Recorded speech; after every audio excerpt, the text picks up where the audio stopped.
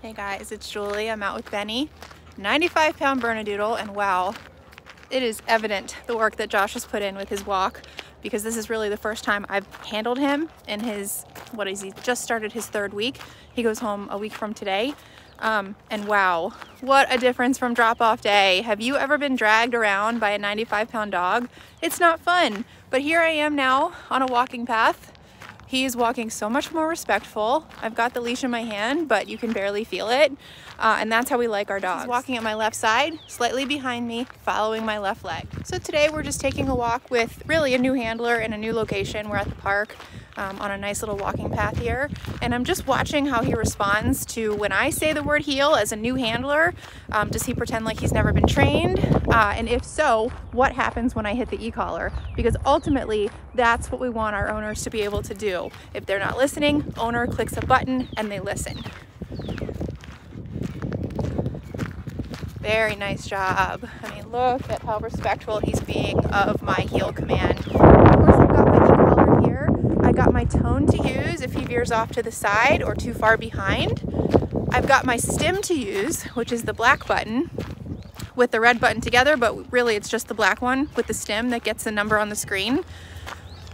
I've got that to use if he becomes too pushy, right? So we've got all these tools to use.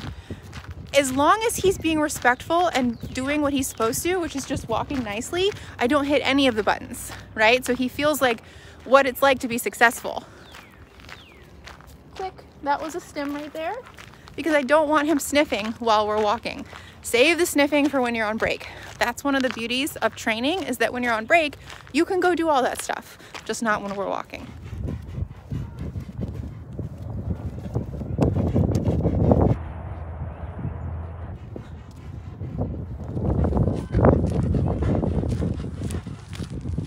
Sit, good boy, stay. So we've got a nice sit stay. Look at that, good boy.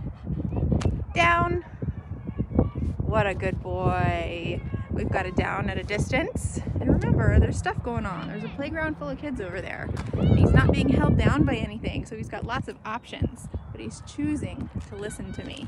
Let's try a recall. So remember, when we need to recall our dogs, we're gonna say their name, give a little space, say the recall word, and tap the tone. Benny, come, good boy. And he comes and sits. Or lays down, that's great. And let's release him, let him go have some fun. Break, good boy, go potty. And that's where he gets to use that freedom that he's earned, go potty, go sleep, intent. And the beautiful thing is that when I need to get him back to me, all I do is recall him. So we've got control. Break, go potty. Good boy, that's it. So like, let's say, we're at a park. Let's say another person started walking up to us. Obviously, I would use my recall, okay, to get him back to me and put him in a stationary command or start walking so he doesn't run up to that person. Let him sniff a little bit, let him have some fun, and I'll show you how we're gonna recall him back.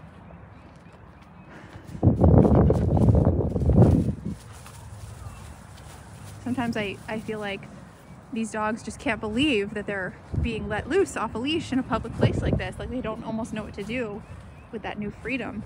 But he's learning to sniff, he's learning to use that nose, he's learning to use his freedom responsibly. And he's gonna go poop. I'm gonna turn this off and go get a bag. Heel. That was a tone-only recall back to a heel, back to our walk after a really nice break.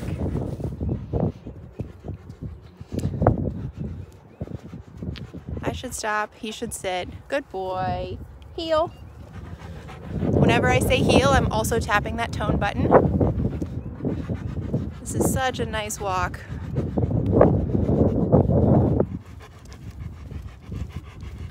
I'm gonna tap that tone and say heel again. Heel. Good boy. And see how he joins up with me again?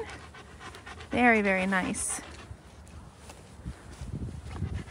If he starts lagging too far behind, I can always tap my tone again and he closes the gap. Good boy.